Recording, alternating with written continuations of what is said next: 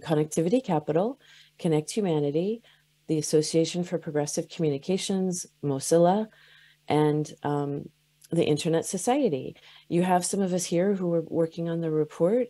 You have people from the field like RISPER and Adriana, who also was with the Mexican regulatory body years ago, who helped pave the way for an unbelievable change in Mexico with social purpose networks. So we're here today to talk to you about a critical thing for the sustainability of any network, which is financing and access to capital. We really need a new mind shift and a new mindset, particularly among those that do finance networks, whether they're international financial institutions, small organizations like Connect Humanity, we're a connectivity fund, or Connectivity Capital is already thinking broadly. We need to shift the change toward understanding why it's important to provide capital, access to capital for these small community networks, and to work with the networks to build better business planning, longer sustainability planning, but really to figure out how to communicate with some of these financiers. I myself have had some interesting moments trying to talk to traditional financiers who immediately hear, gosh, they're volunteer networks. I'm like, yeah, but they're working on building up, they're starting up just like any other company. So access to capital is different in different parts of the world. So I'm going to stop talking and turn it over to Ben, who's first up on our agenda, to give you an overview of the report. And then we're going to turn back into the team to have some perspectives from Connect Humanity, from Association for Progressive Communications, and Rhizomatic, Adriana, and then we're going to move into Q&A, and we're going to hear from RISPER about Tuna Panda and what she's been doing and financing issues there, and some Q&A. So without further ado, we're going to turn it over to Ben. Ben, over to you. Perfect. Thank you so much, Jane, and thank you everyone who's joining us from literally around the world. Thank you all for, first of all, tuning in. And this is a topic that we love. And I think one of the things that we would love to talk about up front and want to highlight is the collective effort that this was to put together. Connectivity Capital partnered with APC, the Association for Progressive Communications, with Connect Humanity, with ISOC. And the nice thing is that all of us had been doing this for a long period of time, coming at it from slightly different angles, whether that was with community networks, municipal networks, with small social enterprises.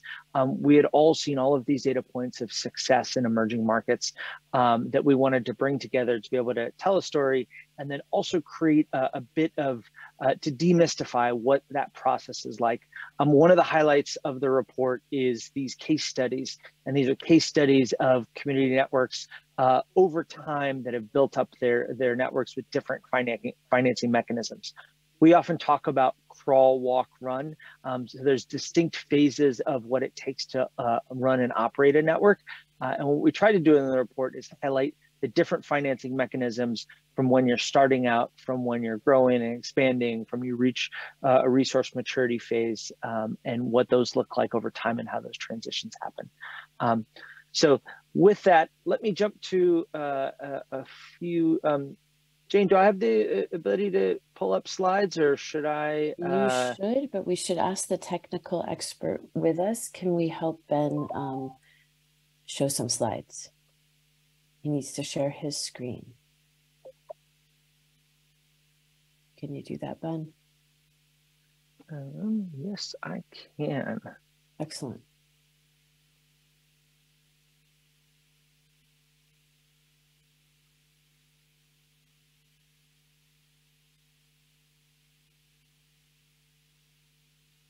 Perfect. Perfect. Okay, great. I think it's really important, first of all, that we level set and just talk about what we were trying to accomplish with the report. One of the first things we were trying to do is demystify and empower.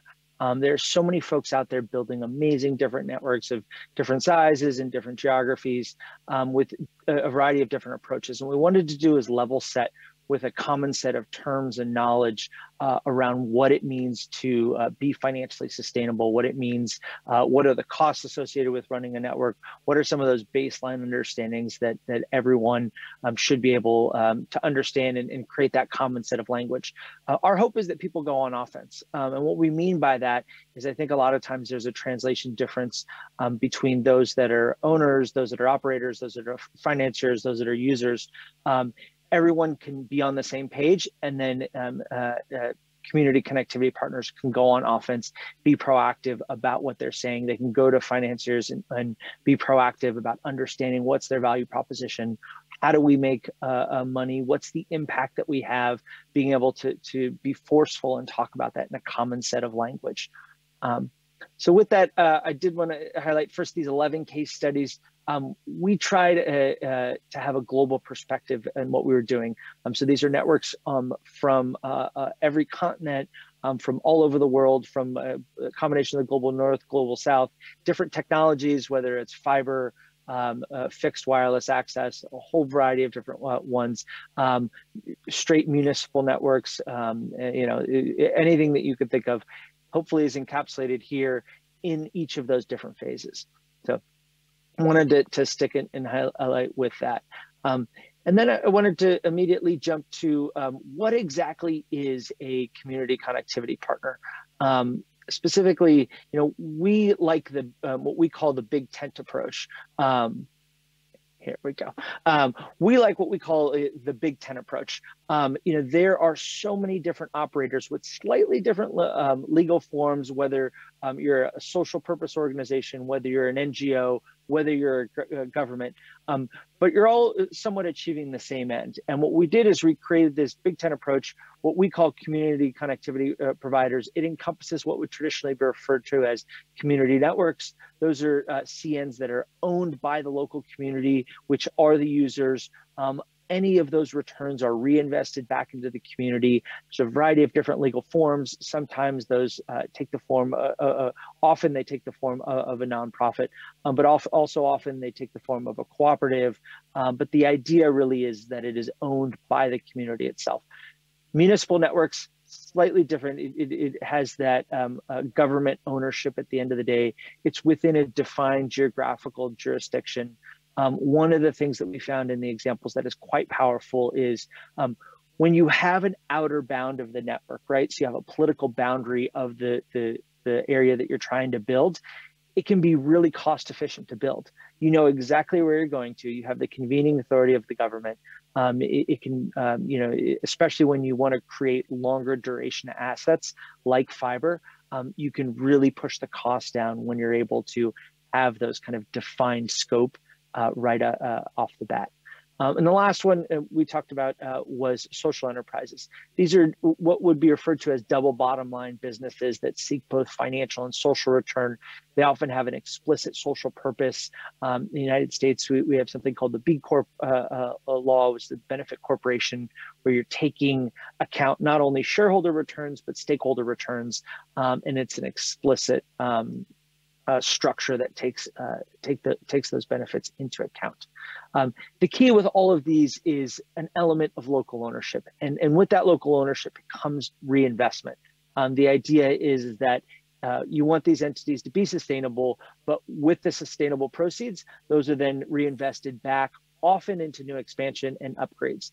So if you could think about a fixed wireless access network, you're putting up a main point of presence, you're connecting the immediate surroundings, but as soon as the network is achieving sustainability, you begin to think about the adjacent communities that you can also connect with. You're thinking about upgrading capacity, you're thinking about cross-subsidy models, whether that's an anchor institution, say at a university, and then you can cross-subsidize with smaller schools.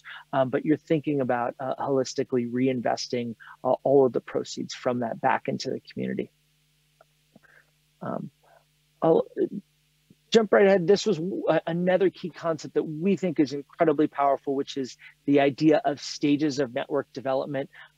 The stage that the network is operating often determines the financing mechanisms that are available. So often in the early years, it's that combination of grants, subsidies from government. It is sweat equity from the owners from the local community itself. But it is a lot of that bootstrapping early, just get out there and get a network live up and running and innovate from there. As you move further on, you have kind of de-risking elements, traditional debt, equity, et cetera. But as you kind of grow subscriber count, get into sustaining, growing, and then a maturing phase, different financing options open up. One thing that's really critical that we wanted to focus on in this report is financial sustainability. One thing I think that is critical to highlight, there is amazing resources out there when it comes to community networks. Certainly the work of ISOC over the years, the work of APC, the work of Connect Humanity, they have put a ton of work into understanding why is the network meeting, how to do stakeholder engagement, how to build communities and come together, how to have shared governance models, et cetera. All of that is amazing resources that we reference to, but we tried to keep a tight bound here specifically on financial sustainability, knowing that there are other resources there that are often a prerequisite, and those are a series of activities that are often done before you kind of get to that financing question of how do we actually grow, sustain, produce cash flow, reinvest that back into the network. The next slide, and by the way, this is all available online. We purposefully published this in what we call a deck format. We want it to be digestible, whether it's in small pieces, whether it's entirely in a book form. The idea really is that people can take it and explain to others. So whether that is a tribal community coming together, explaining to various users, whether that is a local government being able to explain it to their citizens, whether that's just a social enterprise putting together what we would call a pitch deck to explain to a local financier. We wanted it to be bite-sized in that sense. So this is all of this is available. Please feel free to download. It's under Creative Commons common license. So we want people to use it. We want people to replicate it. And nothing would make us happier than to see it in someone else's pitch deck and see it available. Let me then jump to specifically kind of sources of financing. Oftentimes, and these are some of the names that folks will understand, the early access that you get, whether it's through universal service funds or impact or first investors, different types of donor agencies. We tried to bucket what would be the predominant sources for that type of network that are available. Certainly now in a current situation, and then also in the future as well. The last point I wanted to touch on, and then we can throw it back open to questions,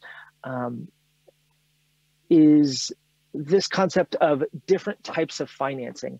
I think oftentimes when people talk about financing, we all kind of come to the table with our own preset of notions. It could be that banker that sits behind the big wooden desk, and it could be somewhat intimidating to kind of more grant supported sources.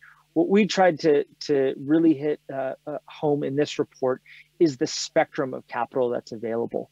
And oftentimes, if you are either an investor or a community connectivity partner, it's understanding what bucket these various investors operate in, right?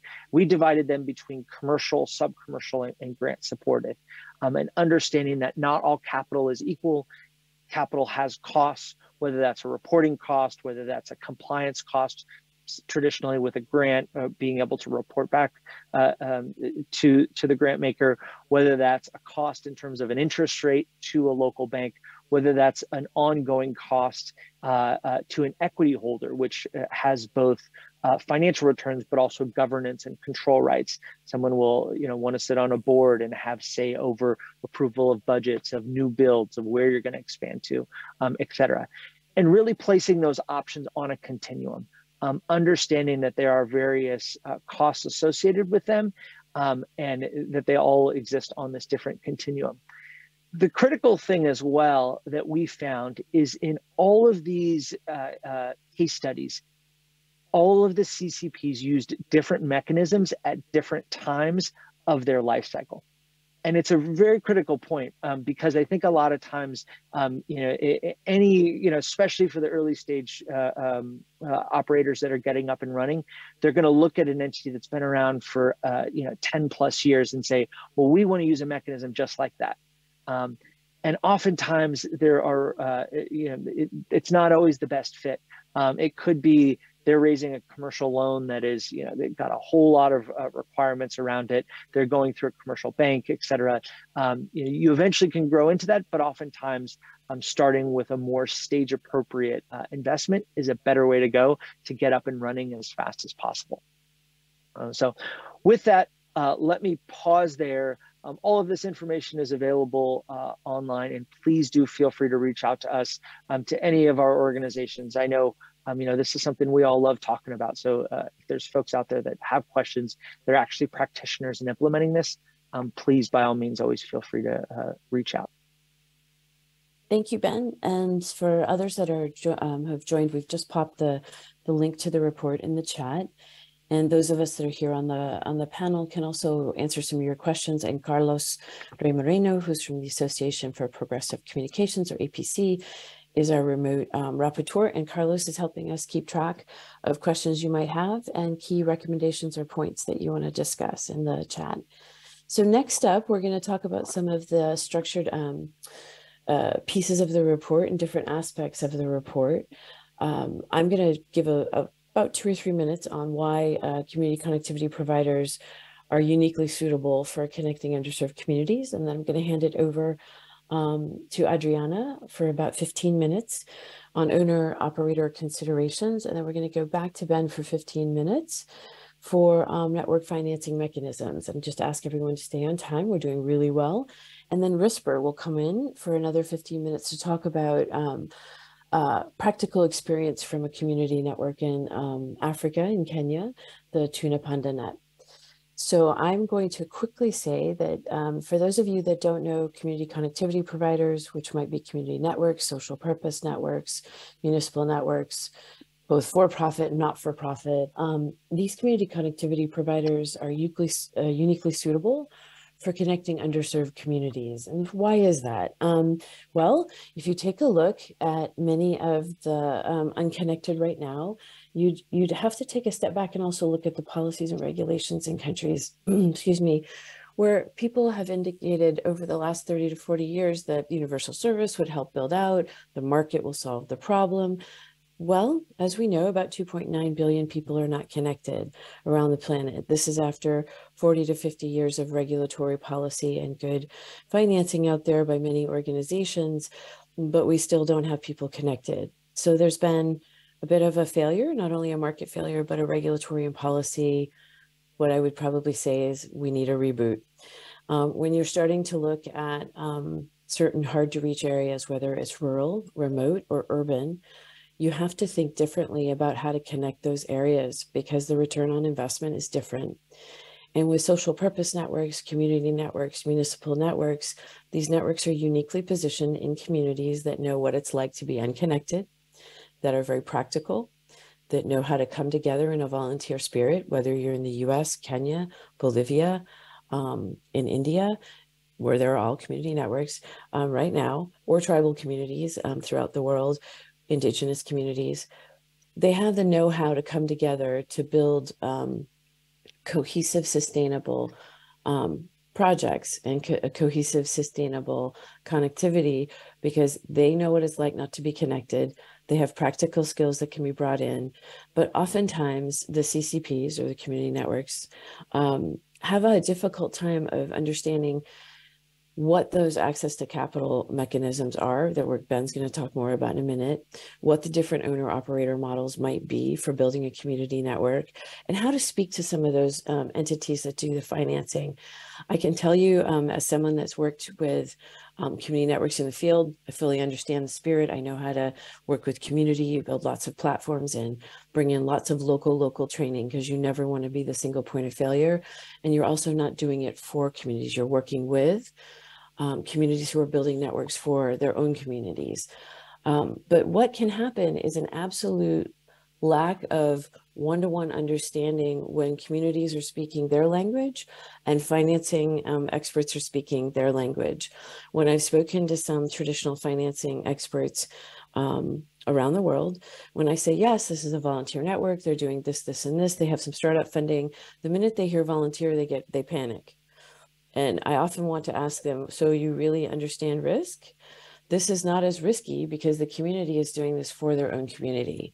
They're invested in their communities as people and as to break the cycle of unconnectedness, bring in opportunity, help provide more emergency services to their communities, better opportunity, kids getting educated at schools, working from home. And we're talking again, urban, rural, and remote. The pandemic, of course, showed us that there was a lot of lack of connectivity in places we didn't expect, or not affordable connectivity, or better connectivity. So these community connectivity providers, community networks, municipal networks, and social purpose networks are uniquely positioned because they know their local communities. They know what it takes to start up an activity in those communities, and they know how to work with local experts. So I'm going to turn this back over to Adriana so that we can take a look at owner-operator models and from an outside perspective. But again, I want to also posit that if we're looking at different regulatory and policy mechanisms to allow community connectivity providers access to spectrum, licensing, easing up on that, I would posit that the way we put financing together has to also change. We can't use traditional model and methodologies one-to-one. We've got to start thinking about how we can provide capital to those communities that's accessible to them, just like a regulatory process might be accessible. It does take a bit more work. Connectivity Capital knows well how that works, but so do all of us that have been working with networks to try and help them get started, and so that they're not intimidated by the language that they're hearing. We have our own code when we talk about community networks and building connectivity. The financing world has their own code and language. So we've got to find a way to bridge that gap as well. So Adriana, I'm going to turn it over to you. You've got about 15 minutes to give us some perspective on owner-operator models. Over to you. Thank you so much, Jane, and thanks, Ben, for this important introduction and giving the context of where this important report comes from. And thanks to the audience for your interest in this very important matter. Yes, as mentioned before, what we have called this community connectivity providers, with whom we've been working very closely in Rhizomatica and APC, looking at their different efforts, needs, models. But finally, this report unfolds with the due depth of how they organize, what are their ownership models, their operating models. And it is very important for investors, for foundations, for communities interested in investing and starting a community network effort, but also for policymakers and regulations to understand what it takes in each of these decisions of ownership and operation. The report, which we again invite you to look in depth, explains very clearly the different choices of legal structure that a community decides to select, depending on a number of variables and factors. By owner type, a community network can be well, exactly that, a community-owned infrastructure and network where the community members are also the users, and they can also have other anchor users like a health clinic, municipal government as user, but the community invests and deploys these infrastructures and then expects to have returns in the investment made, and also have a triple bottom line or a social bottom line. So that would be a community ownership model. Another model, depending on a number of local contexts, is a public network owned by governments, could be mainly local governments, municipal governments, for a number of reasons, to bring in more competition, or because the available services are not enough or are not affordable, or to have some municipally owned infrastructures that can better serve the community. Finally, we also see local networks that have a double bottom line, that have once a financial return, but also a social impact by providing internet or other telecommunications services, but that are privately owned. And well, the choice of this legal structure depends upon many things, and also impacts in the availability of capital. What is the legal framework available? Is it friendlier for a nonprofit, or for a public partnership, or for a private enterprise? That would be an important factor. Or is, from a tax perspective, is it more efficient to set it up as, again, a nonprofit held by the community, or the licensing is easier? So those are important factors, and as we unfold them, we can better understand which of these structures would make it easier for these local efforts to become sustainable. Now, besides who owns this community connectivity providers, there can be a number of legal forms where they are incorporated, if you will. What is the legal entity behind this CCP? So it can be a company with shareholders with limited liability, a private, as I said, enterprise. It could be a government-owned enterprise, or as we have seen many times in the Global South, a cooperative, which is a very interesting model. The first ISP in a cooperative form was Senseleni in South Africa.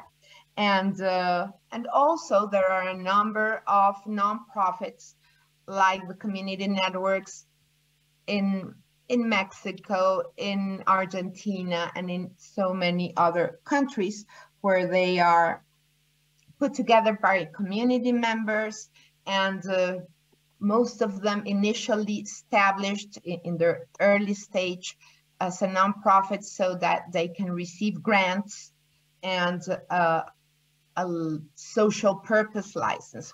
Whenever there's a legal regime that favors non-commercial efforts to connect the unconnected, then some communities opt for a nonprofit legal entity.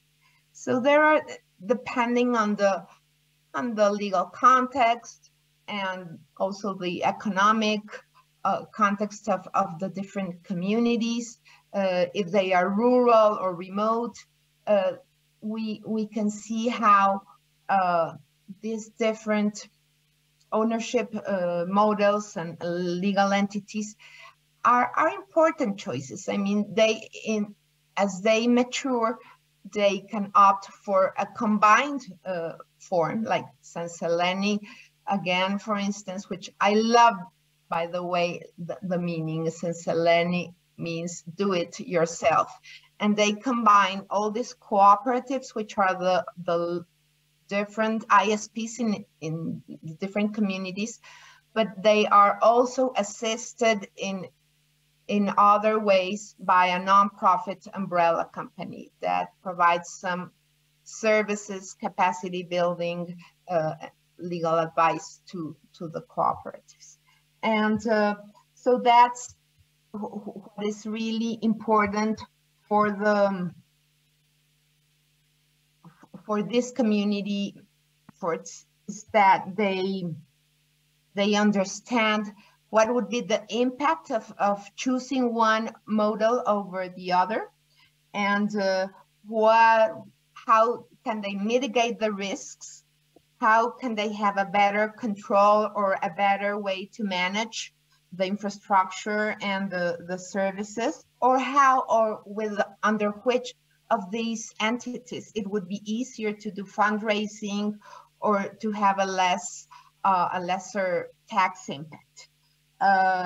So sometimes these decisions are not made consciously until after they start facing the different challenges of each of the legal entities they chose, or the ownership model. So it is important, and this report allows investors and grant makers and the communities interested in deploying their own infrastructures to have ex ante information as to how these choices would impact their sustainability. Also,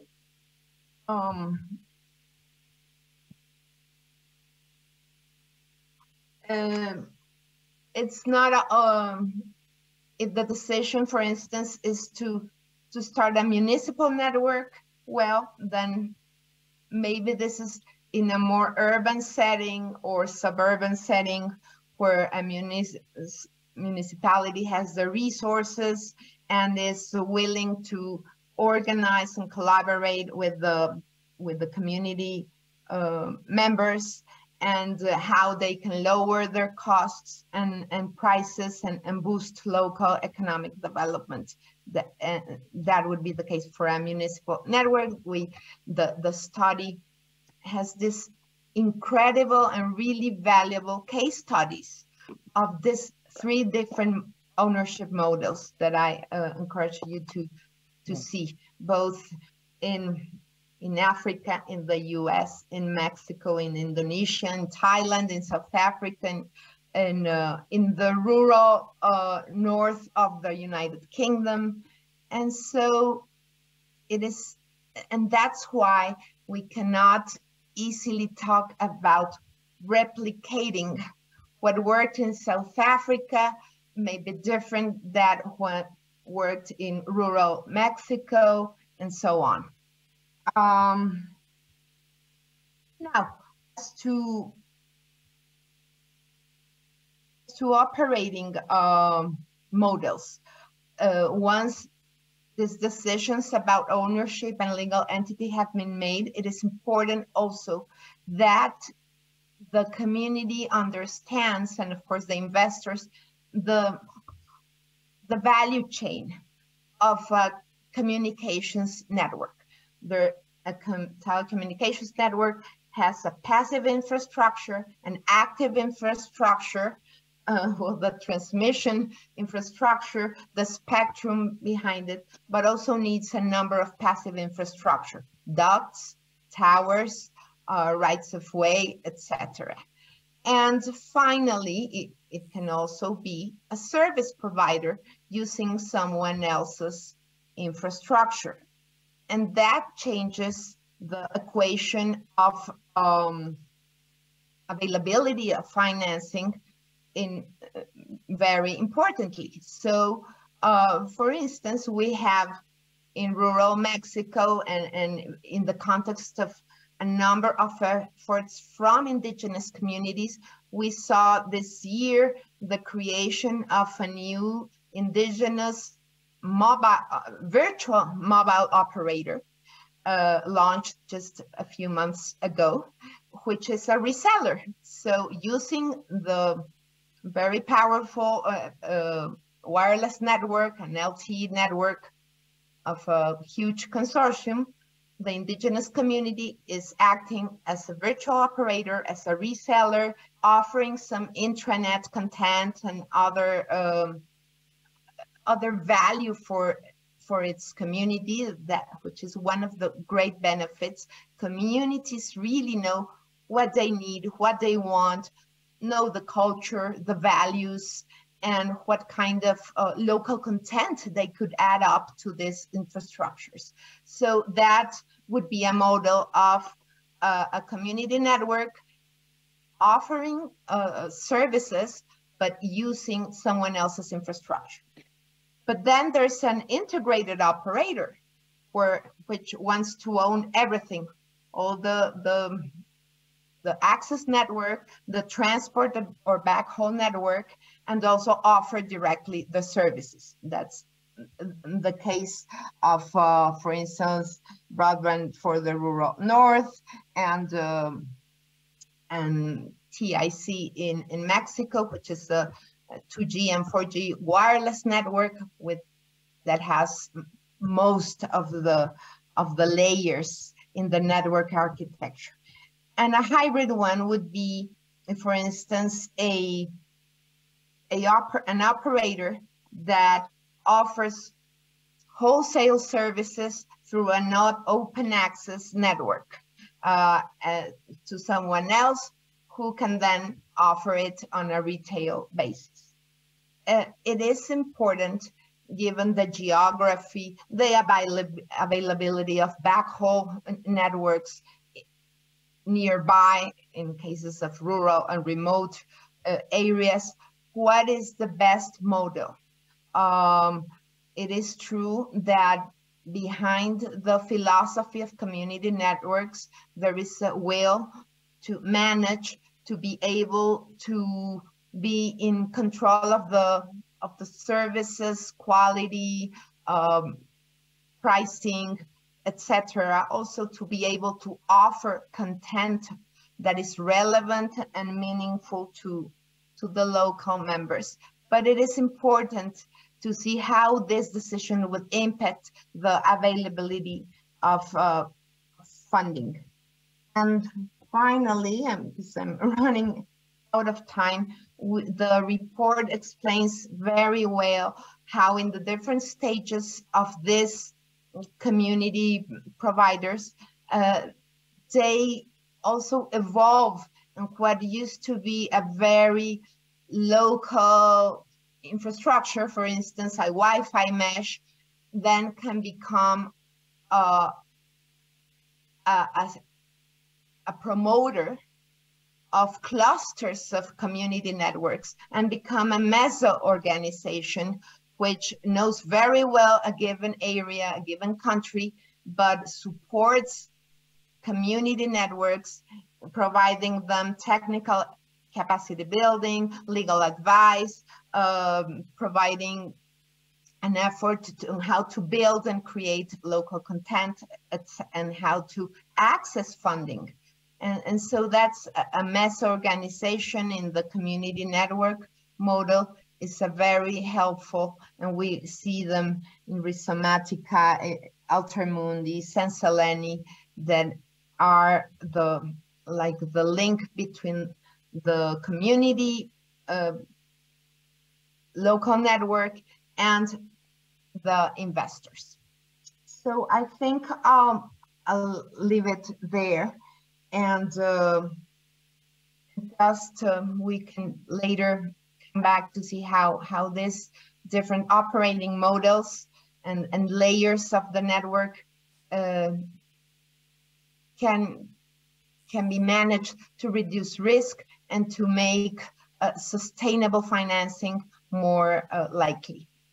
Thank you so much. Thank you so much, Adriana. That was fabulous. For those of you joining us, that was a nice overview of different owner-operator models and some of the regulatory policy, other considerations, and legal. For those of you that don't know Adriana, she was a regulator with the Mexican regulatory body, IFT, and has been a big supporter of community and much more. So up next is Ben Matranga from Connectivity Capital, one of the key authors of the report. Ben is going to talk to us about network financing mechanisms. Ben, you're up and you have 15 minutes. Perfect. Well, thank you so much, Jane, and thank you, Adriana, for laying the groundwork and understanding what are the variety of owner-operator models out there.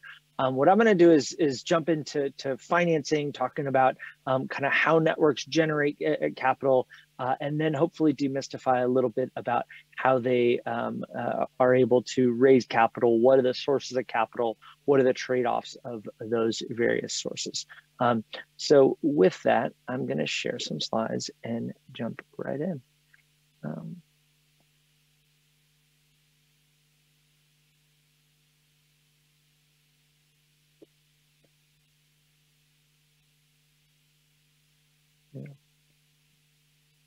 Ben, one perspective for you too is that evidently in the room, the slides are very small. So if you can describe the pieces of the slides as you're walking through them, it's hard for, I guess, the people on the ground there to see all the words. Got it. Okay. Thank you very much for that, Jane. And thank you all for letting us know that. We will also place, once again, in the chat, the link to the full report. For those of you that are in the audience, please, by all means, look this up after, reach out with any questions if anything that we describe piques your interest, and then you want to go deeper on the given topic itself. With that, I wanted to start out with a concept that we went into in detail in the report, but I think is really foundational, is this concept of blended capital and why it's needed. And blended capital really is, it's what we call the capital stack approach.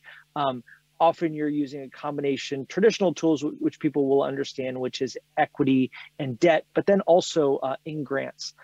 By and large, every telecommunications network in the world, whether it's a community connectivity partner, whether it's a community network, whether it's a big mobile network operator, has some degree of subsidy in it. I think that's one thing that is often missing and is important to call out. Often, big legacy companies have received quite a bit of government assistance over the years. So, oftentimes when new operators are starting out, especially new social enterprises, new private operators, they say, well, do I have to finance it all myself and build it all myself? At times, there will be moments where you will have to find personal sources of capital, but by and large, there is kind of an expectation and a norming in the sector, and certainly with all of the case studies that we covered, there is access to what we broadly defined as a subsidy. And I'll go into individually some of those specific mechanisms of what a subsidy is. But I wanted to start here and really explain this idea of blended finance. Ultimately, the more blending that you have, it lowers what we would call your weighted cost of capital. So equity being the typically the most expensive, it's kind of that target return, also the highest risk, then debt, and then ultimately grants. This is all overlaid with a variety of de-risking strategies, credit guarantees, tapping into government resources, universal service funds to decrease that cost of capital. Then this next concept that I want to go into that I think is incredibly important is how that capital stack changes over each stage in the life cycle of a community connectivity partner. And it's a very critical point, because I think oftentimes when we have the luxury at Connectivity Capital, we have financed over a dozen different ISPs in 15 markets, mostly in sub-Saharan Africa. And a lot of times you'll meet an operator who feels stuck. They have grown a business to a certain size. They know they have ambition, opportunity, certainly a need to grow to another town, city, community over, but they don't quite know what are the resources available. What we tried to do in this report is describe holistically what are those various tools, and then give some guardrails about how that changes over time. So one of the things that we talk about here are 4 distinct stages of a community connectivity provider. The first one being starting, then sustaining, then expanding, then maturing. The idea being that what is the focus at what time of the life cycle of the company will change. So in the early years, they're often grant supported entities. Those could be grants from government to get started. Those could be actual pre-funded from members of the community. One of the examples that we highlighted was Barn, broadband for the rural north in northern England. And one of the ways they started was they sold interest in the cooperative to users at the beginning, right? So people would put up a bit of money.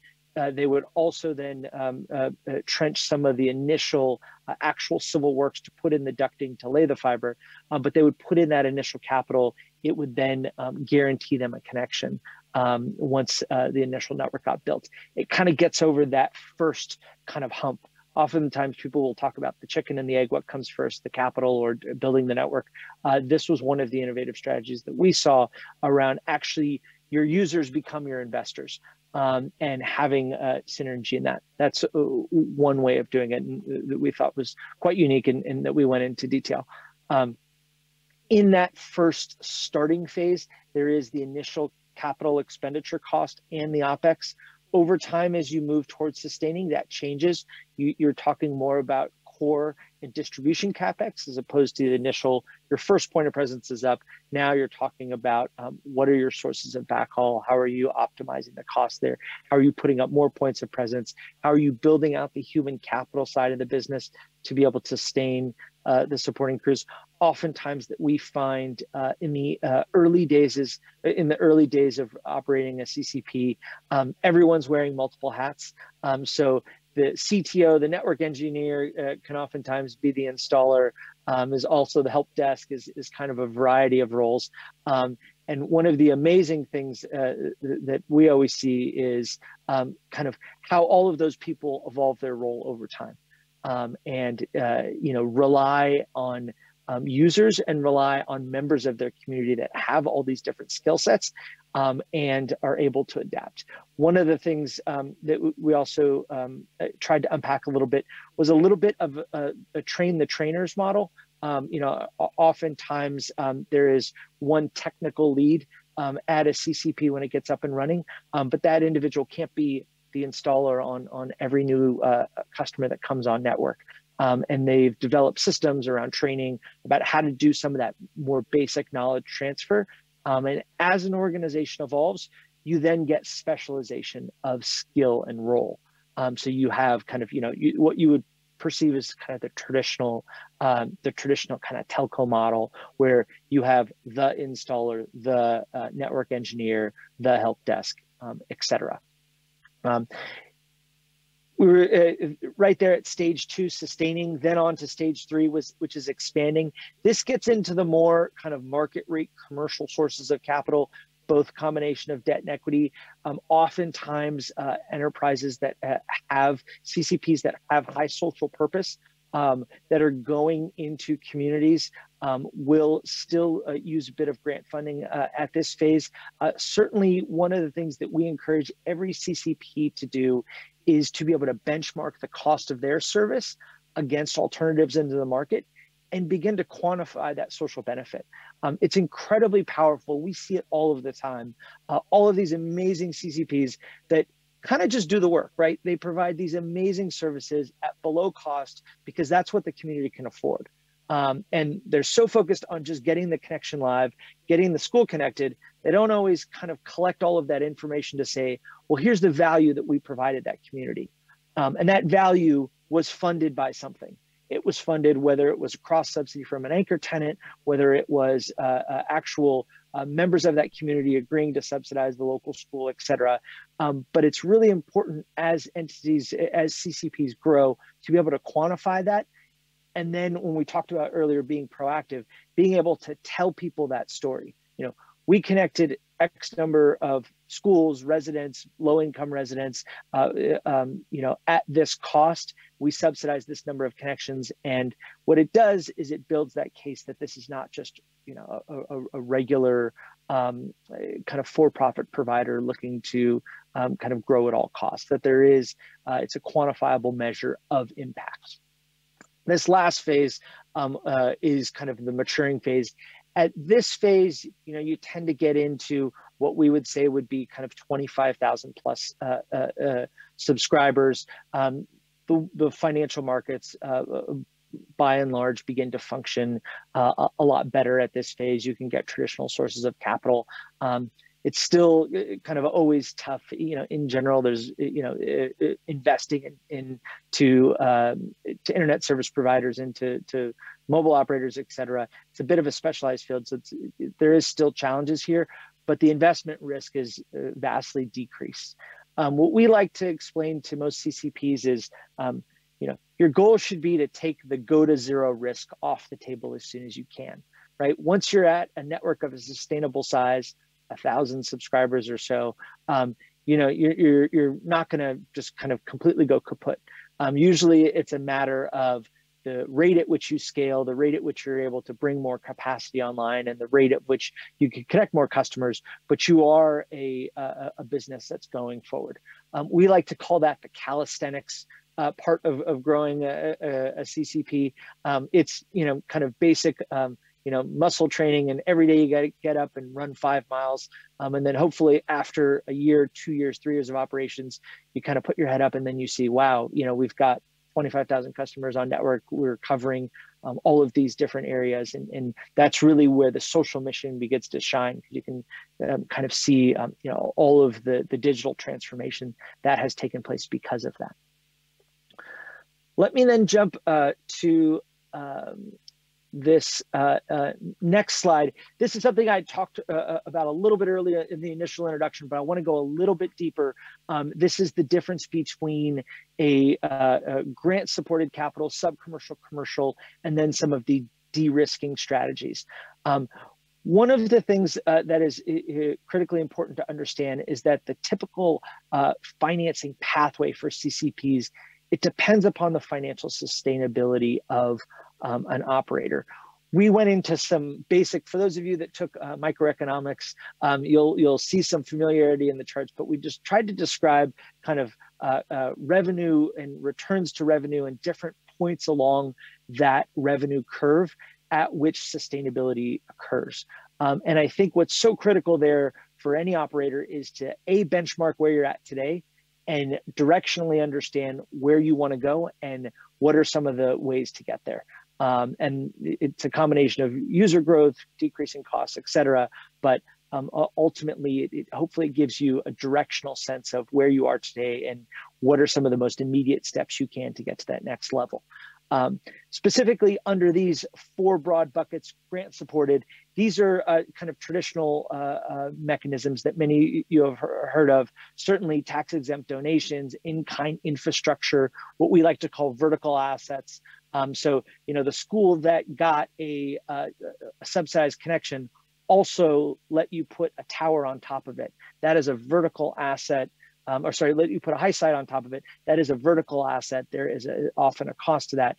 And that's where kind of the buy-in from the community and the connectedness make it possible, because it is it's a collective effort. People see, we need to grow this network. We need so many high sites. This building, this municipal building, this school, this library, this health clinic it has that asset, is on the grid, is connected to power, et cetera. It allows you to cross-subsidize that in a different way by providing a vertical asset and then trading it for that connectivity. Some of the other mechanisms, just to go through quickly, a combination of tax credits, impact incentives, certainly universal service funds, startup subsidies, and broadband vouchers was another example that we went into as well. One of the things that I think is really important to call out, which is obvious, but I don't think it gets enough attention, is when you look at the large scale CCPs that have grown in the rural North, they often required a degree of subsidy from government that by and large does not exist in more developing countries. One of the challenges with operating a network is you are competing against the social pressures of a government to provide multiple other things. So, a subsidy that goes towards connectivity is also competing as a subsidy to other sectors, et cetera.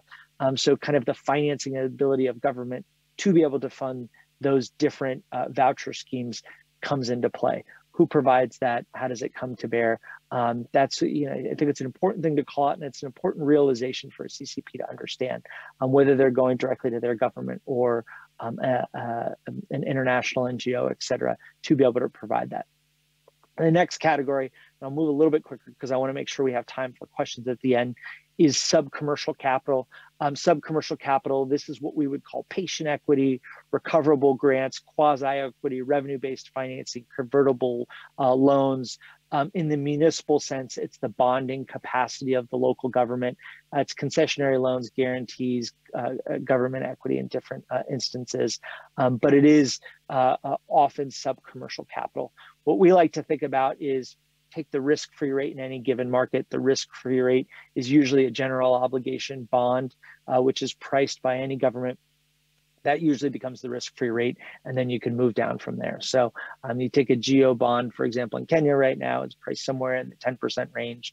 So we would be just below that, and then you get a sense of that is what sub-commercial capital looks like in that market. The last one is commercial sources of capital. I'll leave less time to this because it's something that broadly folks are aware of, but it is bank loans, commercial credit, vendor financing, everything from private equity, venture capital. In the much later stages, there's the equity markets that are working.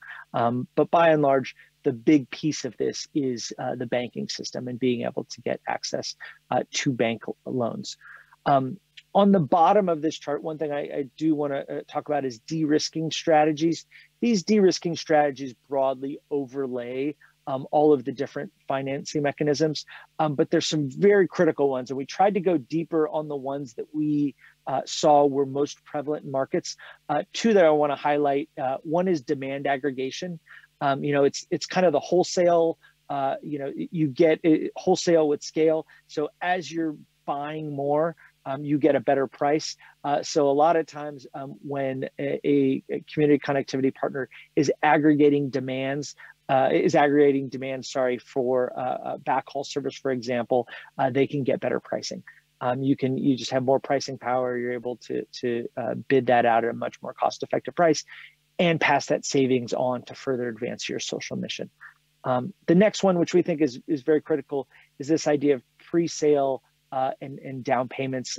This is in the barn example I gave earlier, but it's really letting users also become the financiers and frankly, the biggest kind of proponents of the network.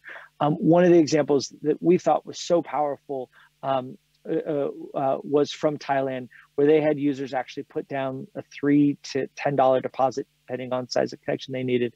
But it was relatively low dollar, but meant a lot for those folks. But it absolutely showed kind of the buy-in and the commitment and kind of the demonstrated need that those people were willing to do because they saw the value in the service and getting that kind of reliability and affordability of connectivity. The last thing I'll mention here is this idea of anchor tenants. A lot of times, and one of the common themes that we saw across all of these networks is being able to have an anchor tenant relationship in the very early days of running a CCP. An anchor tenant is usually a large capacity consumer on the network. So for a long time, many of you might be familiar with the NRENs, university networks, et cetera, but they are those high capacity users, which become the anchor customer, the base load, if you will, of the community connectivity partner. They really enable kind of getting up to that minimum viability scale. Just to throw out a specific rule of thumb that we see, somewhere around 20 to 40%. So if you're a CCP and starting out, you can cluster together anchor tenants around 20 to 40% of your total capital outlay. It really does begin to de-risk your investment. So just to actually put a number on that, if you're doing, say, a $100,000 build, you can secure contracts over, say, a 2 to 3 year period in that $20,000 to $30,000 range. That becomes great baseline revenue that you're then able to invest into, begins to kind of get the motion running of other folks to buy in and gives you kind of more confidence in going forward with that build. Let me do this last slide and I will stop here and take questions. This is what I think is one of the more powerful slides, but it is this idea of different types of financing at different moments. And this was really written from the point of view of the community connectivity partner. If you literally look at your financial statements, you're able to calculate what is called operating break even, total cost break even, financial break even. We map that against different sources of capital. By and large, if you figure out where you are at that phase and then move over to the right-hand side of this, you're able to see what are those grant-supported sources of capital, whether it's philanthropy, impact-driven, ESG, that's environmental, social, and government-led type investors, and then traditional sources of capital as well. So with that, let me send it back over to Jane and encourage anyone that has questions to please feel free to put those in the chat and ask away. Thank you, Ben. This was great. Thank you for that excellent overview. We are now going to turn to a practitioner in the field of a different type, someone who's actually working on a community network in Kenya. We have the pleasure of Risper Akinyi being with us today. She's with Tuna Panda Community Networks, Tuna Panda Net Community Networks. Risper, we're going to turn it over to you for about 15 minutes. We're running a little behind, but 15 minutes, 20 minutes to talk about an overview of what Tuna Panda is, so that people can understand and explain why innovative financing and access to capital is key for your community network, and other items related to kickstarting operations or kickstarting, boosting other phases of your business model at Tuna Panda, or any other observations about access to capital and advice for other community networks and folks working with community networks. So Risper, who's there on the ground in Addis, we're going to turn it over to you. Oh, I also got a flag that folks can't read the link from the chat, evidently. I'm going to pop another link in the chat and read it out after Risper speaks so that you all can download the report. Evidently, I popped in a link for a PowerPoint presentation. So my apologies. What I'll do is send you a PDF link. Risper, over to you to hear more about Tuna Panda and financing. Thank you so much, Jane Coffin. It's really great to have this conversation at this time when community networks is becoming gaining popularities, and even communities are really getting to understand the importance of having and starting their own networks that serve their needs and their problems. Just to also really build on what Jane, you mentioned, communities will always organize to solve their own problems. So for example, in Kenya and where Tuna Panda Net we work, where our community network is located, we have seen first of all, it's in the informal settlement of Nairobi, Kenya. And we have seen how communities have always organized to solve their problems. For example, with something called Chama, where women have came together and decided to have a way of banking in the local setting and having a way to just finance themselves. And also, we have also seen the community really organizing to have affordable, even electricity that serve their needs. And with such innovations, it lacks a couple of things that really investment would really take care of. For example, the quality of the services that are that come across when community organize themselves. For example, in offering electricity that is coordinated by themselves. We are seeing a lot of, we've seen a couple of dangers with that, and also just the safety around it is not well, and even the impact, as much as it is well, the intentions are well, but because of the lack of financing, the lack of support, then you find that the quality is very, very low and can even cause issues, dire consequences to the members of the community. And that is why for internet, it's very important to support members who would want to start connectivity for their community, so as so that the connectivity is very affordable in the sense, and also very safe for the community. Looking at when it's financed, then the people who are running the internet, the community itself feels very secure because it is well defined and well structured. Also, this really affects the affordability of the internet, much as community networks exist to provide affordable internet for the community. There are these costs that could potentially affect that, but then if the whole initiative is well financed, then that really caters and reduces the price of internet connectivity for the community.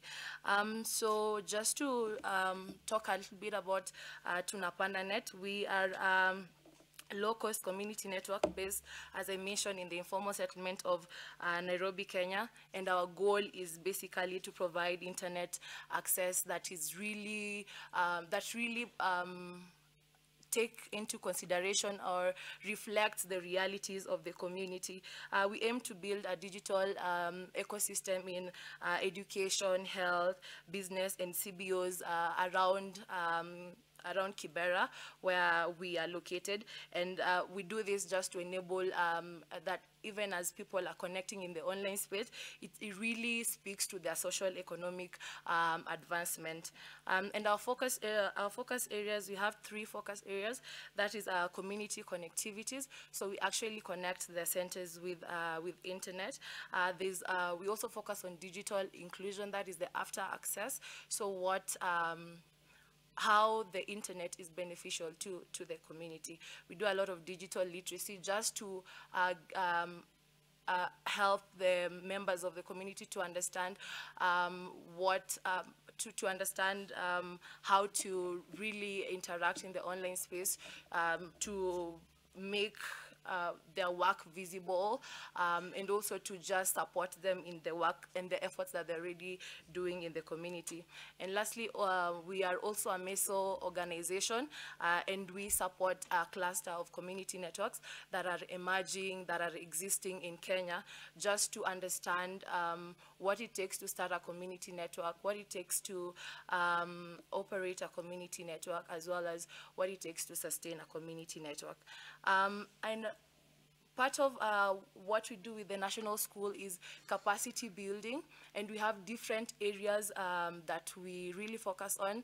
That is the network and infrastructure, just to talk on the deployment of the network, and also look at what it takes to sustain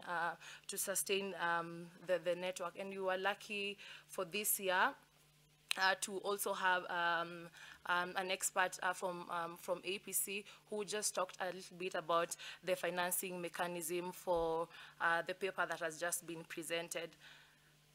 Now, some of the challenges that we have seen, especially with our work on ground with other community networks. So when we started, we were working with 7 community networks, 3 of which were already existing, and 4 were just emerging, and there was interest to really take connectivity to their communities. And part of that was the the refugee community, and we took them through training on the 3 areas that I've mentioned, just to really make them understand what it really means to start and operate a community network. But then even in the first phase, for the emerging community networks, we also encourage a lot of peer-to-peer learning, where the already existing community networks would share with the emerging community networks on their efforts and what they are finding on ground. And some of the conversations that were coming up was with regards to equipment and how expensive it is to actually deploy the network. So part of the conversations that we have been having is, once we've had the capacity building for these community networks, networks, how can we then support them to actually deploy networks and to have a practical to have connectivity for their communities without really struggling in terms of the equipment that they would use to make these connections. And also another thing is so for the first iteration of the National School of Community Networks, we had 7 community networks, and this was, of course, a funded project thanks to LockNet, who really supported the movement in terms of financing the learnings, the trainings, the capacity building in Kenya and even in other countries within Africa and within the globe. Now, we were to work with 7 community networks, but then when we started this conversation, we found out that there are already existing organizations that were looking to provide connectivity for their communities, and they really wanted to be part of this capacity building, and that really we had to extend our or open the capacity building to more community networks. And the just concluded school, we trained 11 community networks, but then even with that, we were not able to train all of the people who, the communities that wanted to be part of this school. So there's need for the school, there's need for, there are communities that are coming up and saying we want to start connectivity for our community for different reasons, to amplify the work that the community is already doing, to help with education in the different communities, to help with to assist with, for example, in the refugee, to assist the refugees to be able to connect and to communicate with their families in different countries.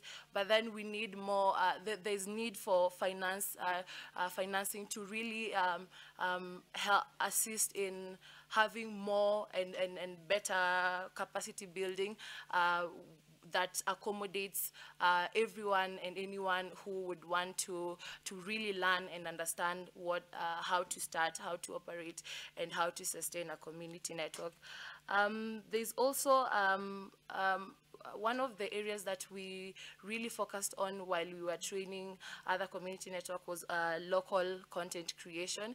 And with this is just to encourage, even as the community networks are providing connectivity, how do they focus on the after access for their communities? So just really looking into various ways that the community networks can really create local content that speaks to their realities, contents that are very relatable. For example, in the just concluded school, there was a community network that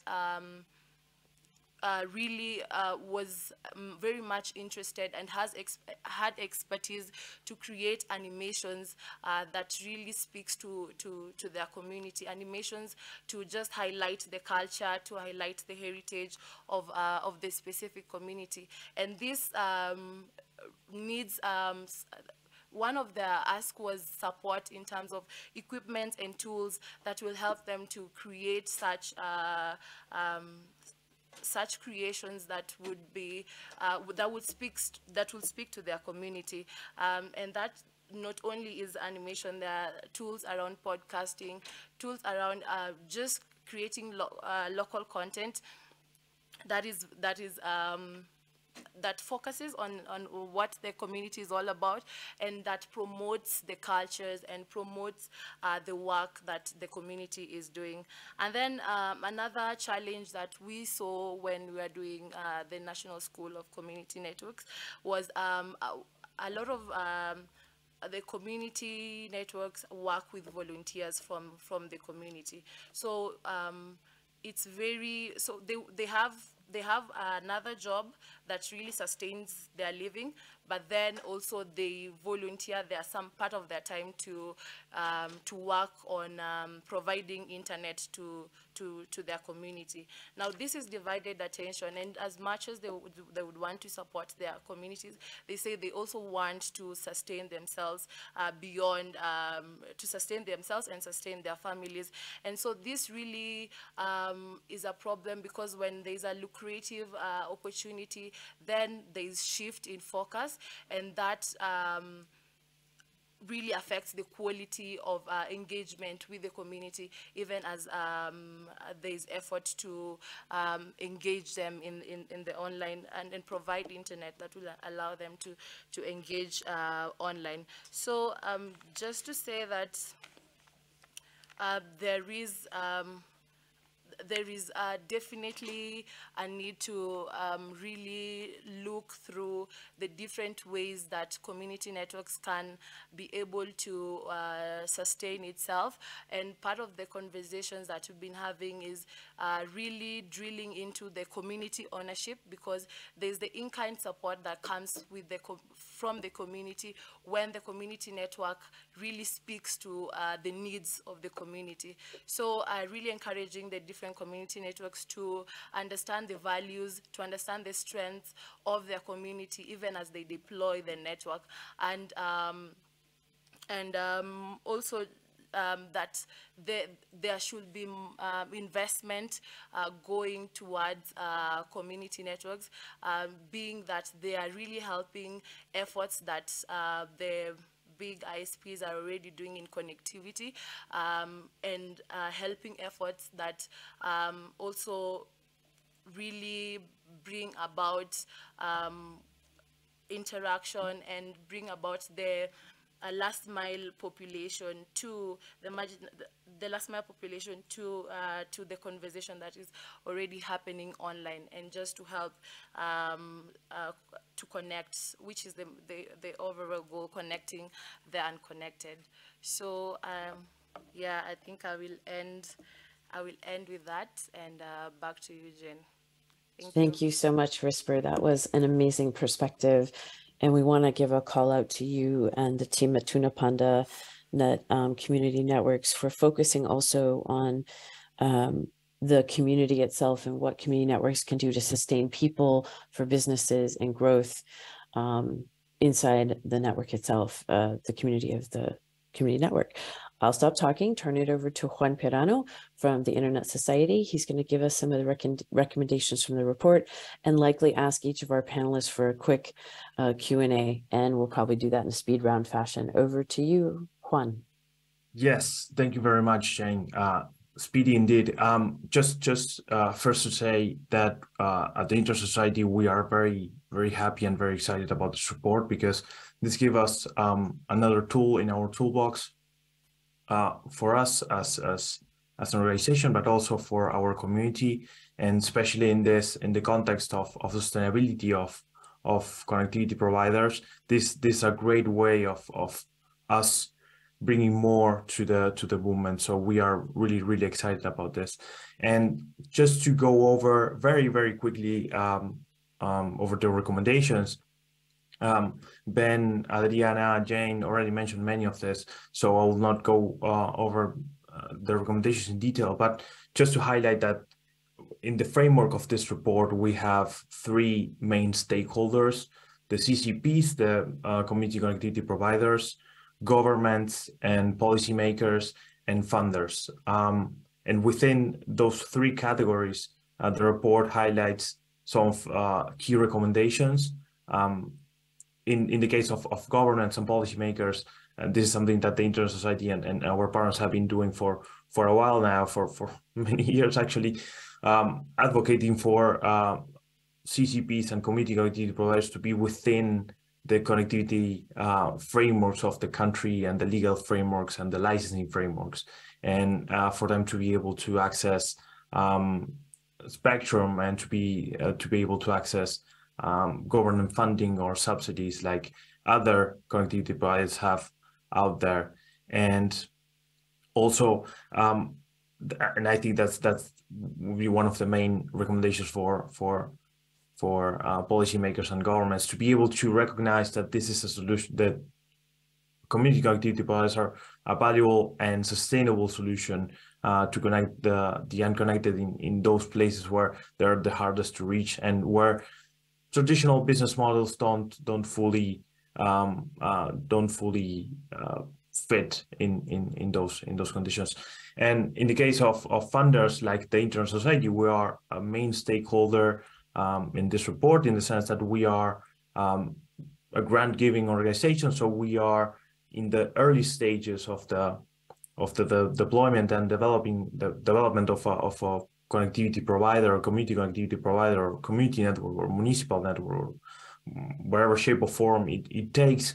And I think for us as a funder, this framework of stages is key, and being able to focus on these stages, and recognize our place as funders in the different stages of the timeline or the growth of the connectivity provider is key. So we know where to step in, where to step out, and help to get to the next stage. So as grant givers, we are really keen to make sure that community connectivity providers can evolve and become sustainable as quickly as possible, but also to make sure that we can provide that support to get to the next stage.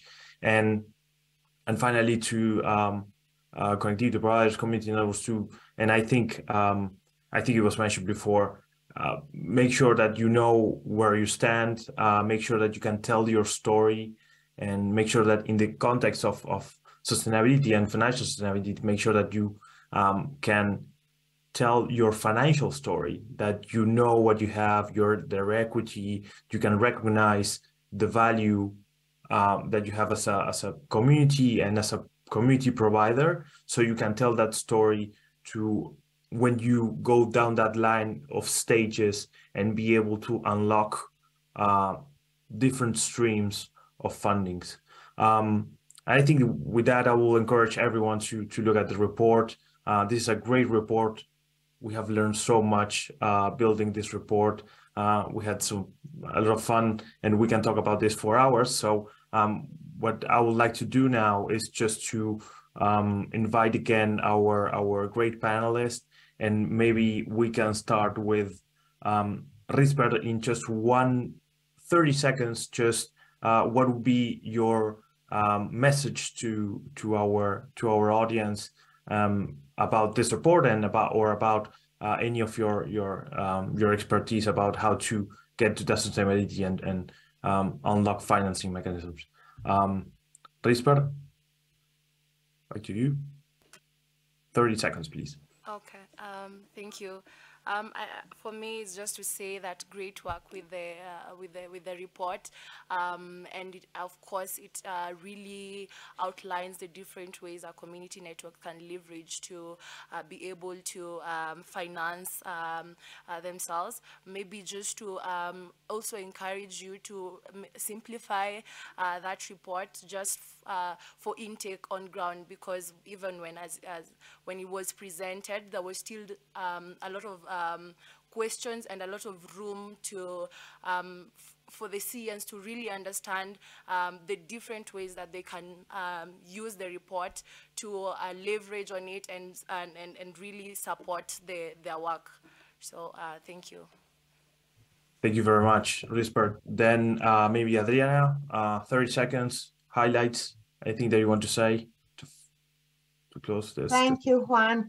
Well, because these recommendations are both for funders, for policymakers, and for the CCPs, I think given the wonderful work that APC, Risamatica, and all their partners and peers have done in supporting capacity building, in supporting the movement, in supporting the infrastructures, the CapEx, that it is important for us to convey to the communities that from the very early stage of a community network, they have to align their mission with the financial sustainability. The support we've been giving them through grants, I think, has been extremely valuable.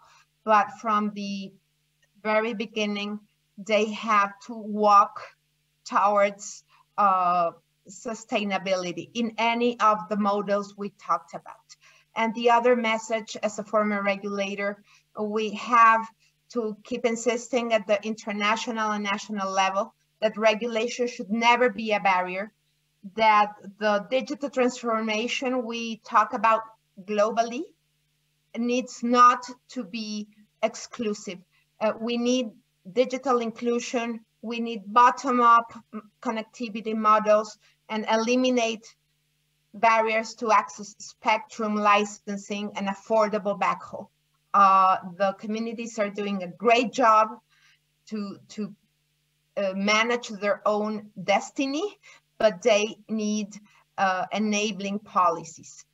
Thank you. Thank you very much, Adriana. Now, Ben, your closing remarks and recommendations for everyone.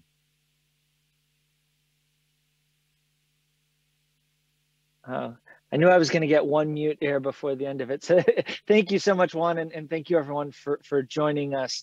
The one point that I think is absolutely critical that folks walk away with is just the diversity of approaches that all of these community connectivity providers take. And if there's one thing I hope people dive into, it's the case studies at the end. There's 11 different approaches that we tried to highlight of all different types of sizes, different geographical locations, different technologies, whether it's fiber, fixed wireless, et cetera, and use those case studies as inspiration and to give you some guidance on what is possible. One of the statistics I always like to point to, which seems obvious, but it gives people a sense of what I mean by that diversity of approaches. If you look at autonomous system numbers, ASNs, there's about 1,000 mobile network operators in the world. It's about 2 to 4 in any given country. But there's about 100,000 what we would call fixed line networks. These are internet service providers of a variety of different sizes. And that just shows you just the diversity of approaches. So there is sector specific, geographic specific, folks that are serving different niches of their markets. So there's no ever one size fits all approach. And our hope with this report is that this provides you a set of the tools. So some of those guardrails of success, but not necessarily gives you the direct answer. It is an iterative process. What you will look like in year 1 versus year 3 versus year 10 is going to be different. So hopefully this gives you a little bit of inspiration, gives you some baseline knowledge, but ultimately it is working with your community to get that better answer to provide the solution that ultimately works for you. So thank you all. Please do feel free to reach out with any questions. Thank you very much, Ben. And this is certainly a highlight. This report is based on reality. These things are happening right now on the ground. So you've seen it with Tuna Panda. This is happening. Governments are changing their policies. CCPs are building networks. Funders are funding these networks. So this all exists, and you can reach out to any of us and to any of the people involved in this report. And this has been great. We can talk about this for hours and hours, but Jane, please, if you want to close out this. You bet. We're a little over time. We thank everybody in the room. We thank all of the panelists, and we really, really appreciate your attention to this matter. Thank you to all of the speakers, and in particular Tuna Panda for the local on the ground perspective, CONCAP, Ben Matranga, Adriana, and Juan, and Carlos, of course, who's here helping with the recording, and we're going to be putting a report together. And we really appreciate your time and energy. So please do take a look at the report. It's on the Internet Society's website and the Connect Humanities website. Thank you again. This is a really important issue. We're going to find ways to finance and make our networks more sustainable at the community level. Everyone have a good day and enjoy the rest of your time in Addis.